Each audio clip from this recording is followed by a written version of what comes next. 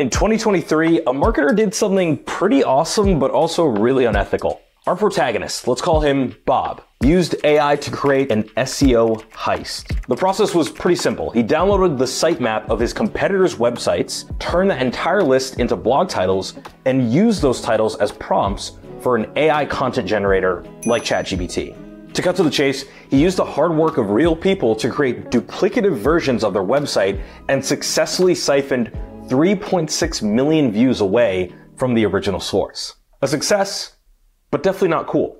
And it's worth noting his success plummeted after 18 months. So I'm telling you this because ChatGPT is a tool, but not a replacement for human thought. The content it generates isn't reviewed or tested by experts, which makes the results in the hands of our good friend Bob kind of muddy. That is definitively the wrong way to use ChatGPT. So let's talk about the right way, specifically to boost your SEO. A great place to start is to use ChatGPT to begin your basic keyword research. Use a prompt to come up with a group of keywords related to your business. I'm going to make up a business just so I can explore how it all works. So let's say I'm trying to boost the SEO for a new blog about my favorite food in the city of Boston, because what would be better than getting paid to eat someday? I'm going to prompt it for 10 keyword phrases and see what it comes up with. Pretty sweet, right? But you'll notice that these aren't necessarily helpful in and of themselves, because when I check this list in SEMrush's keyword overview, the search volume on some of these is so low or non-existent, they're probably not worth my time. But I do notice that food tours Boston has some volume and looks like the keyword difficulty is low enough that I might have a shot at getting content based around this idea ranked highly. So now I'm going to ask ChatGPT to create a topic cluster related to this keyword and see what it comes back with. And holy cow, that's a lot of topics and subtopics. One way I like to narrow things down is just to do my own casual Google search for the ones that catch my eye and see what comes back. If there aren't any notable results, it might be worth pursuing. Now I feel like I've got a good place to start in building SEO authority for this keyword. I like this. Tips for enjoying a food tour in Boston. So I'm going to start there. You can use ChatGPT to help you generate new headline ideas tied to your keyword. For example, boom. You can take it further and ask for help crafting outlines and even the content itself, but where's the fun in that? Remember, this isn't a replacement for the human work, it's a facilitator of it. We'll get into more of its shortcomings in just a bit, but basically ChatGPT is prone to simple grammar errors, factual inaccuracies, and so nothing it spits out will contribute to your site's EEAT.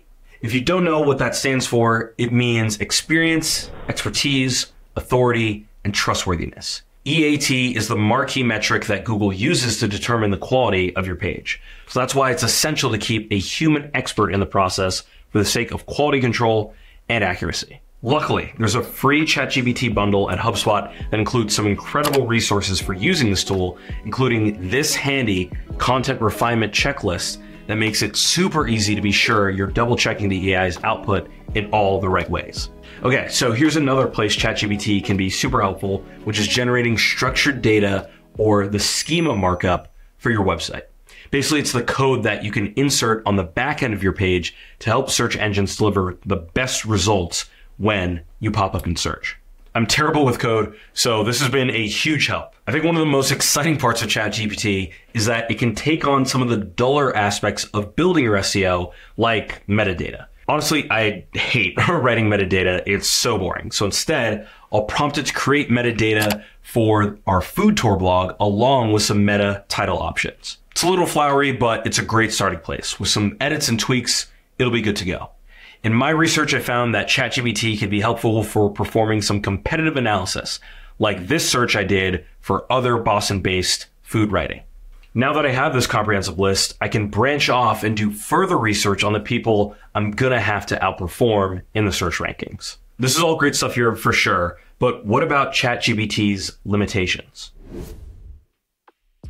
Like I said earlier, ChatGPT is not a replacement for human work because as cool as it is, it's pretty limited. First and foremost, it's widely known for responses that are either completely incorrect or out of date, since its base of knowledge only goes back so far. For instance, at the time I'm making this video in April 2024, ChatGPT's last update was April 2023. That's a whole year. A lot can happen in a year. If someone told you a year ago the Barbie movie was going to be nominated for Best Picture at the Oscars, would you believe them?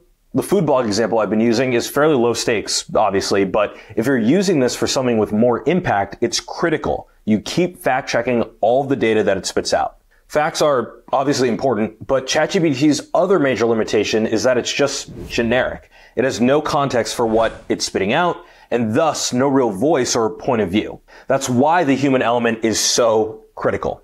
In the age of content creators and social media, generic is the opposite of what builds a brand. You want all your content to match your company's brand, whether it's snarky or professional or witty or whatever. You can still use ChatGPT to brainstorm or even create the skeleton of your content, but you're gonna need to spice it up with your brand's particular flavor. Plus, generic keyword stuff content doesn't work like it might have back in the early 2000s. Google will detect these things as spammy, and it could impact your rankings. Enough about the negatives though. Are you ready for one final tip? Most businesses benefit from having an FAQ page on their website, answering common questions from customers about their products or services.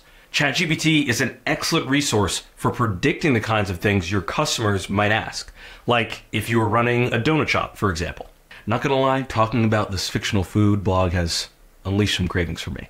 But as you can see, in 2 seconds, I got a list of common questions that I could easily incorporate into my website that will not only be helpful for any customers visiting the page, but also potentially boost my SEO authority. ChatGPT is an exciting tool, especially for small businesses who are light on resources, whether it's time, money, or people power. This is going to be a really powerful assistant in making some of the more menial tasks of marketing your business just a little bit easier. But remember, it's not an all-encompassing solution. Think of it as a head start in the race, but not a shortcut to the finish line. And definitely check out HubSpot's free guide to ChatGPT for businesses. It's got everything you need to get started taking advantage of this miracle of technology. There's tips on creative ways to use ChatGPT for your business, templates to help you create the most effective prompts, and tons more. Have you already taken ChatGPT for a spin in your business? Let me know in the comments below. Now, if you'll excuse me, I got some prompting to do, my friend. Until then, I'll see you next time.